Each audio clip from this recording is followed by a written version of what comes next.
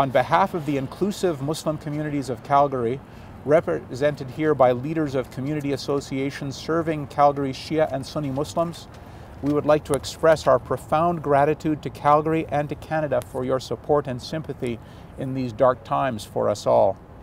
More importantly, on behalf of all the Canadian Muslims living in Calgary, we unequivocally condemn the aberrant and cowardly killing of 2 Canadian soldiers, Warrant Officer Patrice Vincent of Saint-Jean-sur-Richelieu by Martin Rouleau, and Corporal Nathan Cirillo in Ottawa by Michael Zehaf-Brebo.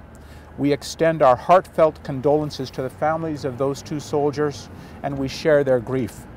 Our community includes some serving in our military and security services. This heinous attack attacked us all. We also condemn the inexplicable and dastardly assault on our Parliament by Michael Zehaf-Brebo. We are thankful to Allah for protecting our government leaders and our members of Parliament from any harm from such a cowardly attack, and we praise our security personnel, particularly the bravery of Sergeant-at-Arms Kevin Vickers. We as a community share the concerns of every Canadian about violent radicalization of some Canadian youth, and we will continue to cooperate fully with our government and security agencies to fight and counter criminal activity. We have all received calls from Canada's security establishment expressing solidarity with us and their concern for the well-being of ourselves and our children. They stand with us today here as neighbors, and that speaks to the best of what makes us all Canadians. For that concern and for the expressed concerns of Canada's other faith communities and their leaders towards us, words cannot express our gratitude. We have answered many people asking the same question: what are we doing about this ourselves? The answer is whatever we can, whatever is asked of us. These criminals do not define us. In our mainstream mosques, we teach Muhammad's Islam, peace be upon him, an Islam that created the state that foreshadowed Canada in Medina, that elevated the rights of women and defended the rights and freedoms of all, Muslim or not, just like Canada.